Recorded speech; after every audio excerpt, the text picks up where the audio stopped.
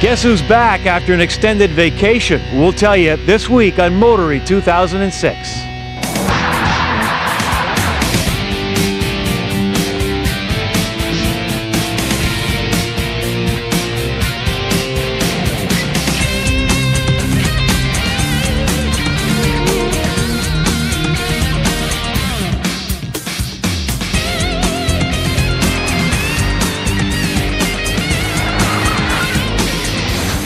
TSN's Motoring 2006 is brought to you by the new Q from Quaker State. Unleash all your horses. You know, when I was going to high school back in the mid-'60s, my favorite teacher taught industrial arts. Now, he may not have been the best teacher in the world, but you know what? He owned a Chevy Impala. I think it was about a 1963. And you know what they say, cool car, cool teacher. Now, I never got to own one, but I've always had a soft spot for the Impala. But you know, when General Motors got more involved in building trucks than cars, the Impala kind of lost its way. But back in 1999 at the Detroit Auto Show, GM unveiled the new generation Impala. But when it was unveiled alongside its predecessors, well, let's just say the response was underwhelming. I mean, I was shocked. It was a boring looking car. I couldn't figure out how they could sell them, and as far as I was concerned, the Impala nameplate was doomed. But heck, what do I know? They can't build enough of them, and they predict they'll sell over 300,000 Impalas this year in North America. Well, this week we're in the beautiful province of Saskatchewan celebrating its 100th anniversary in Confederation. And this is a spot that GM has selected to unveil the 2006 Chevy Impala. Every single part of the car, from the engine right down to the last nut and bolt, must be able to stand the gas. Yes, engineers call it reliability. And at Chevrolet, reliability is built into every car and truck. Well, the first thing I think of when I think of Impala isn't the plain sedan that they sold the majority of, it's the SS model. And to me, that's just go fast, have fun, put a big grin on your face. Ladies and gentlemen, meet the new flagship, the new American icon for the next century, the Chevrolet Impala.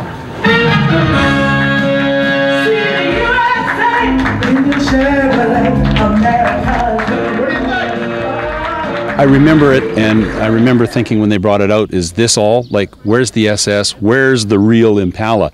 Because I enjoy a performance car, and the new Impala seems to be taking us back in that direction. For 2006, it is all new. It's an all new Impala. It gives you all new exterior look, brand new sheet metal, gives you a brand new interior, upscale, more comfortable, more refined, and more importantly, all new powertrains across the board. We've got a new V8 with 303 horsepower. It's the return of the small block V8 to Impala. So it's a big news in our SS model. People like old names on new cars. The other thing that GM has done is they've done their homework. The car is bigger inside, it's more comfortable. In theory, you can have 6 people in it, although I think the majority will be ordered with the 5-seat bucket seats up front. And the Impala SS is back. I can't emphasize that too much. You've got to have the show car to bring you along through the pipeline for all the average cars. When you have an SS, when you have a V8 powered Impala, you get some bragging rights.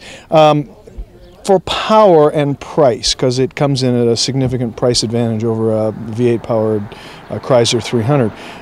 But you still got a front wheel drive car with gobs of horsepower, which means that ultimately the traction control system is going to kick in and control it. So it's more like a statistical advantage rather than a real performance advantage. Well, basically with the new car, the 06 Impala, we're taking comfort and performance to the next level. So that new family of powertrains are going to give us more power across the board. In terms of comfort, we've got a much refined interior. We've got new innovation with flip and fold flat rear seats to give you great cargo carrying capacity. So we're just basically taking all the strengths of Impala and dialing them up a notch or two for 06. Overall, the look of the new car is very clean and crisp and contemporary. We've changed the rear design of the deck lid, so the tail lamp treatment is different. We've cleaned it up, sharpened it up for 06. I think it's a car that's going to appeal to a lot of folks. It's got a very contemporary look. For 2006, we've got displacement on demand technology in our 5.3 liter V8, and basically what that does for you is gives you lots of power In normal driving conditions, it's V8, it's 303 horsepower. But when you're out in the highway, driving around certain light load conditions, it deactivates half the cylinders to give you some great fuel economy savings. It actually saves you about 8% in terms of fuel economy in those situations. I think the Impala succeeds because it's priced right. I mean, you know, the North American market, Canada and the United States, is still very price sensitive, and the vehicle is extremely affordable. It's got decent reliability numbers, and therefore it doesn't need to be spectacular. I mean, keep in mind the best-selling cars in North America, a Toyota Camry and a Honda Accord, neither of which anyone would argue is a styling masterpiece. If there's any problem that the Impala would have in the marketplace right now, it would be styling issues need to be improved, continue to be improved even with the 06 changes. But the other thing is residual values, what this thing is worth when it drives off the dealer lot. Camry and Accord have excellent residual values. Impala, like a lot of GM products, because they put so many incentives on them, have weak resale values, and that's a real issue if you're going to plan to hold on to the car for less than 5 years. Well, Impala has always been a big seller for us at Chevrolet, and certainly look at the U.S. market, it's a huge seller in the midsize segment, and Canada, it's been really popular as well. We sold 13,000 units here in Canada in our top year a couple years back in 03, and you know, it's a powerhouse in the midsize segment. Clearly, if you sit in the cockpit and you look around, the panel gaps, the fit and the finish, a lot better. The quality of the materials, the surfacing, the touch and feel of it, a lot better. I would argue that they could go much, much farther with the exterior styling. They can make this car look a lot more exciting for not a bigger investment. I mean, you know, there's a saying around the design business, it costs exactly the same amount of money to build an ugly car as it does to build a beautiful one. What costs $250,000 and helps to save fuel? Not this. More later on Kenzie's Corner.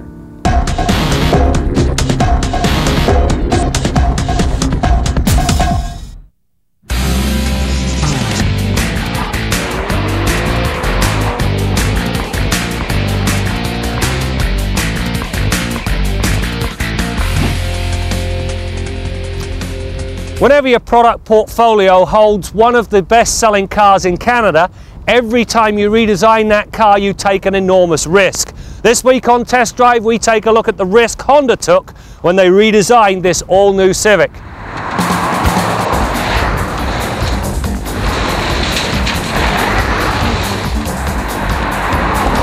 As before, the Civic is offered in a variety of different models.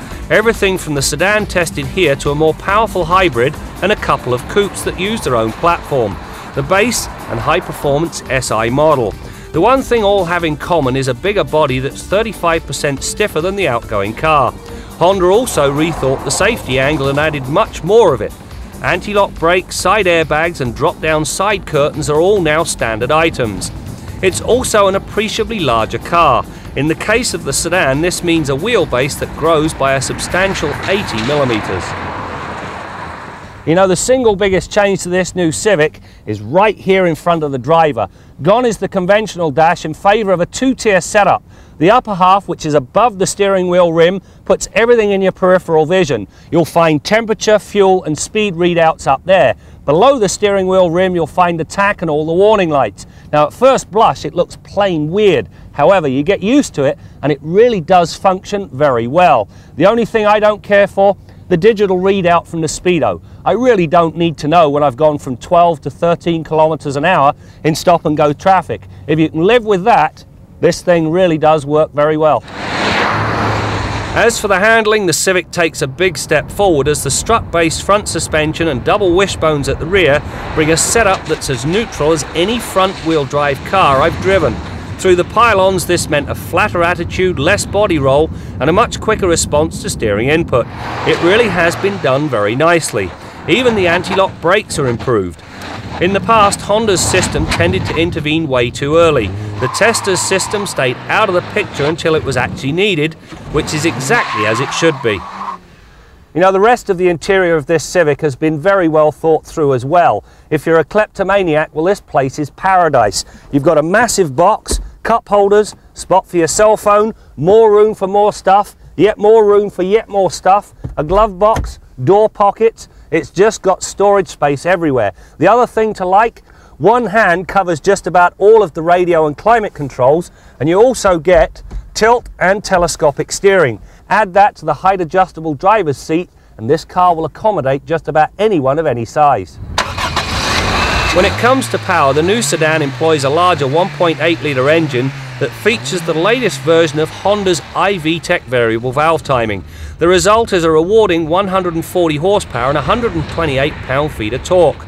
As with all of Honda's engines, this one loves to be revved and seems to thrive on being pushed, which is just as it should be when an open road beckons. The new engine can be married to a 5-speed manual, which I do recommend, or a new 5-speed automatic.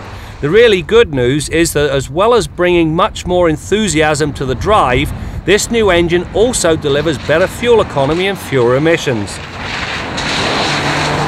The other big improvement to this new Civic is the amount of room in the back seat. There's plenty of toe room, knee room and a ton of headroom.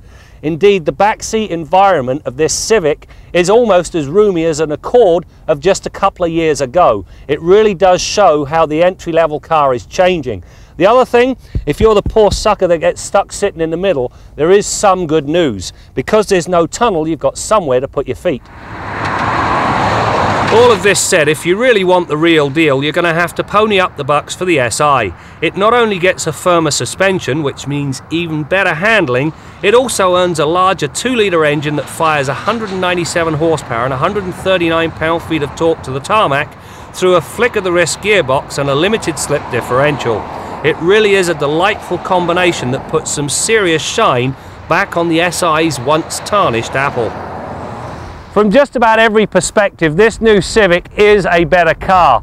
Better room, better power, better handling, and a better overall package, primarily because it's a much safer vehicle. The bottom line, this car sets a very high standard in the entry-level car category.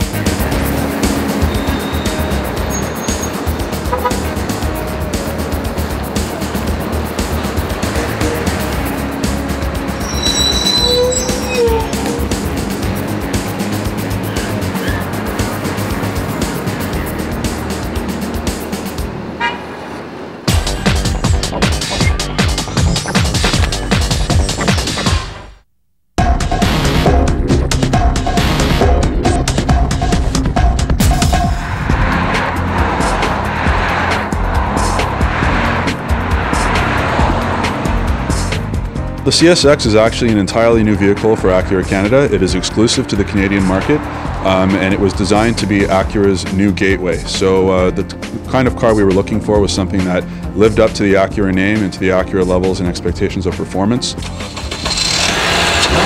The engine is a 2.0 litre iVTEC. It's derived directly from the RSX. It puts out 155 horsepower and 139 pounds-feet of torque. You can mate it with either a 5-speed automatic transmission, which also comes with standard paddle shifts, which definitely ups the sport factor, or you can equip it with a 5-speed manual transmission, which is of course also quite sporty. CSX is a nice execution of a Honda Civic that's been upgraded to appeal to somebody with a little bit more money and who wants the opportunity to buy a brand. I mean, you're really buying a brand, not necessarily a product. We've also looked at the rest of the lineup for design and feature inspiration. So you'll see very family-oriented design cues from Acura, including the 5-sided grille, the aggressive headlights, and the circular graphic in the rear lights as well. So overall, very much an Acura through and through. Interesting. I think it's a Civic, which we're told not to compare it to, but it is. It's got a little more stuff. It's a little bit better quality here and there, and with a Navi system, which is something Civic doesn't have, so there's slight change in the dash. I hate the dashboard. I hate the 2-tiered dashboard. I think it's a deal breaker for at least somebody. It would be a deal breaker for me. I think it's a contrivance that is really unnecessary, and it's not very efficient. What's more, having a dashboard big enough that if you could throw several pizzas up there just is not a it's not a good use of space. I understand why they did it. It's mostly about safety and some packaging, but it's just not for me. I think this fits with what they've done with the other models. Like EL kind of didn't fit anymore. I think it probably did what they wanted to do, is bring some people in at an entry level, if you like, if there is an entry level. And that CSX will probably build on that. I don't know if they'll lose that many. The kind of person that we expect to be attracted to this car is the kind of person we expect to be attracted to our other vehicles. They just happen to be younger and have a slightly lower income. So this is the kind of person we want to come into the Acura family and stay for the long run. They'll come in and look at the RSX, they'll choose the CSX because it's a sedan, and they will look towards the TSX and the TL as their next purchase. As we said earlier, the big news in the brand new Impala is, of course, the return of the V8 SS. But also in this midsize section, the Impala has an exclusive feature, and that's in the back seat. Both back seats will flip forward, giving you a convenient grocery bag hooks and also some storage space on the bottom. And the seat backs also fold down to create a generous pass-through from the trunk when seat backs are folded flat. Now, I can hear our man in the Quaker State garage, Bill Gardner, saying, I got all that storage space in my pickup truck. But you know, you gotta think Bill must have a soft spot in his heart somewhere for the Impala. How about it, Bill? Absolutely, Brad, for sure. You know, the old Impala, when it was rear-wheel drive for many generations, probably as close as you could get to an indestructible car. And I don't think there was an Achilles heel to that old car. They were pretty much bulletproof. They would just soldier on forever in spite of anything that you neglected or anything you did or didn't do to that vehicle. They just kept going and going. Now, eventually they had to redesign that car and come out with a front-wheel drive version. They built them rear-wheel drive up until the early 90s. Then there were a few model years with no Impala. Then we came out with the front-wheel drive Impala. Now we're into the second generation of front-wheel drive Impala. Now they've introduced a V8 option as well. But it's interesting, every time you redesign a car, those Achilles heels change or move. You know, the weak link in the chain may be somewhere different than it was before. And I've got an interesting part here on the tailgate of the truck, and that's the front CV shaft from a typical front-wheel drive vehicle like the current Impala. Now, on front-wheel drive vehicles, in their first generation of almost everybody's front drive vehicle, the weak link in the chain was always this outer CV joint. Usually the boot would fracture and fail. It would throw the lubricant that's inside this boot out into the inner wheelhouse area, and that outer joint would start clicking and clacking when you went around sharp corners and applied the throttle. You get a click, click, click, click sound, and you'd know that your outer joint had failed. You'd have to replace either the outer joint or the whole shaft, depending on how you went about it. Now, you could also have problems with the inner joint with high mileage. They wear out, boot can fail as well, and you usually get vibrations at high speed or a shudder when you're accelerating at 80 or 90 kilometers. But in any case, these were usually where the Achilles heel of this CV shaft was. Interesting thing, in the past year, I've had 3 vehicles towed in where the weak link in the shaft was the shaft itself in the middle. They actually broke right in the middle, and the outer CV joint and the inner CV joint and their boots, respective boots, were in perfect condition. So it just goes to show you that when they added a component, which happened to be this vibration damper in the middle of the shaft, the Achilles heel changed from out here to in here. We're still changing the whole sub-assembly to get rid of that problem, but it just shows you that sometimes these problems can shift around and change in nature, and how you go about fixing them and the cost of fixing them can change dramatically. And you know what? No matter how they redesign cars, there's always one weak link in the chain, and that's why it's a great thing to be an auto mechanic these days. Till next week, I'm Bill Gardner for Motoring 2006.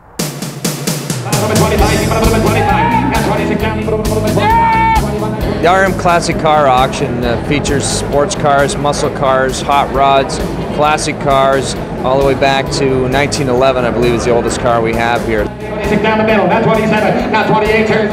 We try to focus on the collectability of the car, the rarity or the desirability and what the market's looking for right now. That's what we try to bring here to Toronto. I appreciate fine cars, and I look at cars as art. So I'm coming down very much as a voyeur. However, I have a wife and daughter, and quite often they bait me into buying things. So from time to time, I come home from these auctions with new vehicles. And that's not so bad.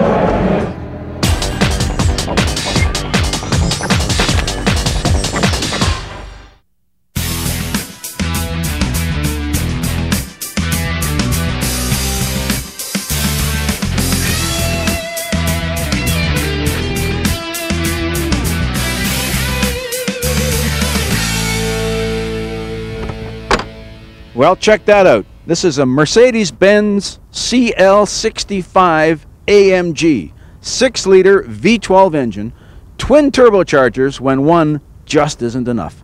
604 horsepower, 738 foot-pounds of torque, and the fuel consumption, well, you don't really want to know that. This isn't exactly the poster child for the environmental century.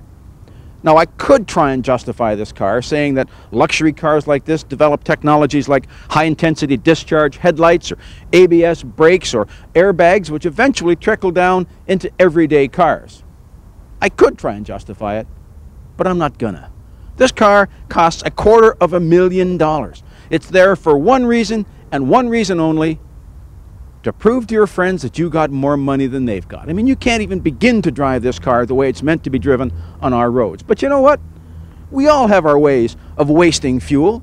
These golfer guys out there communing with nature, how do they get to the golf courses? Probably in some great whacking SUV. And those triathlon guys out there running and biking and swimming and being all healthy, well, they hold those events in Hawaii. How do they get to Hawaii? They don't swim to Hawaii, they fly in a flippin' airplane. And those planes will use more fuel in one day than this car will in its entire life. So, hey, the car business is about emotion. This is the way we get our emotion. This is the way we choose to waste our fuel. Maybe it's wrong, but I'll tell you how I can justify this car. Listen to this. I'm Jim Kensey. You know, the new 2006 Chevy Impala is a big step up from its predecessor, and of course the highlight is the return of the SS with the 300 horsepower small block V8. If I have any criticism, I just wish they'd be more aggressive when it comes to the exterior styling. Before we go, as we stand here in front of the Saskatchewan legislature in Regina, it reminds me of a little trivia. Did you know this province has more roads than any other province or territory in the country? Just over 187,000 kilometers. Now, there is a catch. Only 15% of the roads are paved. That's it for now. We'll see you next time out as we continue to bring you more stories about cars and the people who drive them. The vehicle really impresses with its build quality. We've only had a short time to drive it, but you look over it and it's a very well put together piece. TSN's Motoring 2006 has been brought to you by the new Q from Quaker State. Unleash all your horses.